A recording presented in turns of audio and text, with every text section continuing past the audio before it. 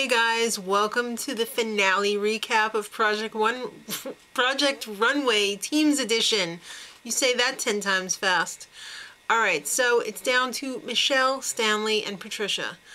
What a great season this has been. This is probably one of my all-time favorite seasons of Project Runway. Surprisingly, because it didn't start out that way. I've really grown to love and admire these designers this season.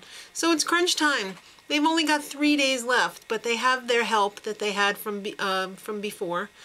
And surprise, Tim Gunn announces everyone's going to Mood with $500. Excellent. Because they got to make it fixed for us. Some of them have to sex it up, some of them have to edit down, and some of them have to make it work. Because nobody's really finished at this point. So they have the traditional L'Oreal Paris consult. I want to know, where's Collier Strong? I freaking love that guy. They had the hair consult. Tim checks in. Tim had some harsh words for some of the designers, but you know what? I love Tim Gunn. I think he is the sweetest but the harshest mentor there is. But when he's harsh, he only does it because he wants them to be the best. So I really, really appreciate Tim Gunn. Michelle, she's almost there, but honey, lose the compass. It's too weird. It's too geek. Stanley, dust off the cobwebs, honey. That old Hollywood glamour is gotta be modern and fresh. And Patricia, oh Lord, get some cohesiveness. It's just a hot mess without that. So the day before, oh, they were working like dogs. The day before, it's like you've got 1 day left, and they were just like, all except for Michelle, of course, because she's always had everything under control, because she's kind of a control freak. I have a feeling she's like a really hyper type A personality. Whatever, if it works for her. So the families arrive. Oh, it was so sweet. It was a real touching moment for everybody, because at this point they're at their low, they're totally stressed out, and the families come back and energize them, bring their energy level back up to where it should be so that they could finish this pig. Alright, so poor Stanley though, he is nowhere near being done. I think at this point, a day before, he still had like 4 garments that needed to be totally constructed and pretty much something on everything else. So Michelle, of course, is very upset because I really don't think she likes Patricia. And she will do anything to help Stanley get his line up and going. She's even going to give him some of her sewers to help him out, which was nice, but I don't know. Something a little bit catty about Michelle. I don't know her, but what I've seen from the edit. Alright, they're at Lincoln Center. They showed them getting ready at 2 o'clock in the morning to go to the show. Oh my god, they must have been exhausted. There's backstage chaos. Stanley has an army of sewers trying to finish his line so that it can walk. He's actually sewing people into their clothes as they're waiting in line to walk. It was the most horrific thing ever, says Tim Gunn. He's never seen anything like it in the history of the show.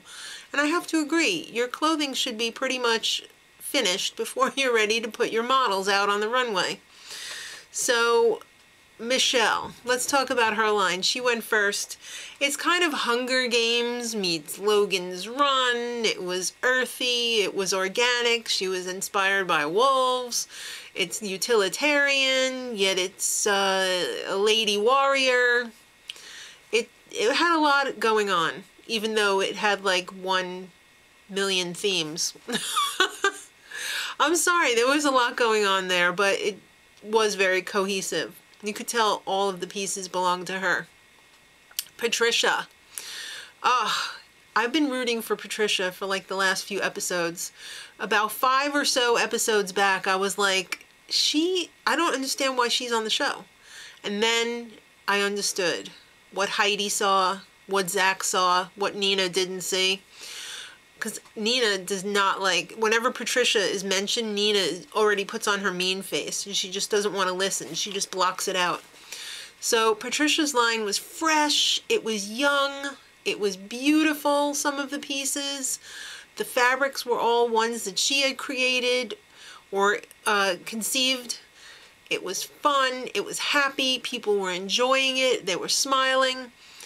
I really liked Patricia's line a lot, and I was really rooting for Patricia. Stanley, he actually has models out on the runway. It was amazing. I don't know how on earth he pulled it off. It was a Project Runway miracle. So he described his as urban opulence, and it was. It was swanky, it had swagger, it had heavy dark fabrics. It was old luxury. It was like old Hollywood luxury. So the judges say, Michelle, you've got lots of pieces to sell. Lots of interchangeables. Everyone liked the black coat with the bags on it. The dresses, the first dress that she sent down was, you know, they go for those big skirty dresses with the pleats. Everyone was going nuts for the bleeding heart sweater. I don't see what the attraction was because I would not be wearing that. I'm sorry. Am I too old? Am I too Stanley's line? I don't know. Even Michael Kors was chiding her over using wool coating fabric for the gown. Patricia, she made her own fabrics. Michael loved the leather lumberjack with the Renaissance poofy shorts.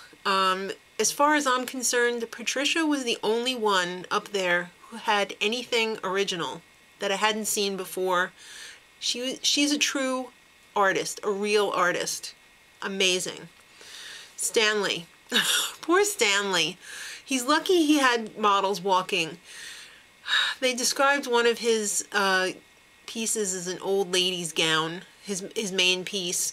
The best part was when Michael Kors said, appetite suppressant ring. You wear that to a party and you can't eat because you can't lift your hand, it's so big. He did try and salvage most of his styling with the accessories to make it feel a little bit younger, but that's like trying to revive somebody who's flatlining with a 9-volt battery. It's not happening. So the judges, Stanley, it's nice, but it's mostly old lady things and it's boring. You're out. I felt bad for Stanley. You know, I really like him as a person. That's why I felt so bad, because I really identify with his story. I like him. Patricia, you're an artist and you're unique and you're special, but Nina hates you, so you're out. I was so disappointed that Michelle won. Not for the fact that Michelle won, but for the fact that Patricia lost, because I thought she really deserved to win. So Michelle, like I said, they love the bleeding heart sweater and that dress that she began her show with. So she wins. I don't know. Michelle's the only one that I didn't really have an emotional connection with. So I guess that's another reason why I'm kind of disappointed. Let me know, please, in the comments who you thought should have won and if you're happy with the result. And thanks for watching, guys. It's been an awesome season, and I'll see you next time. Till then, much love.